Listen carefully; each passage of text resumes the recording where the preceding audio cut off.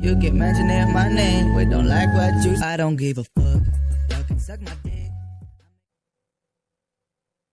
So a final thought to leave you with is that great performance doesn't just happen.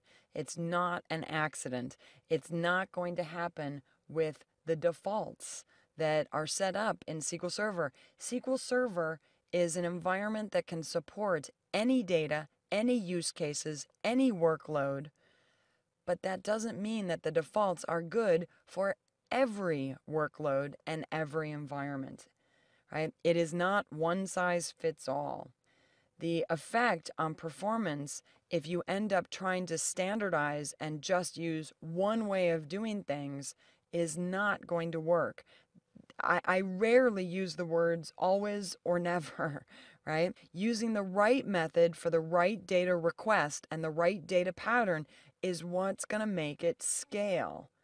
Caching is not always a good thing, but it isn't always bad either. So this is the problem. I rarely use the word always. I rarely use the word never, right? It depends. Knowing what works, how to test it, how to get the great plan that you need for that statement is what's going to end up giving you better performance. So thanks for watching. I've had a really good time with this course, and I look forward to seeing you in part 2.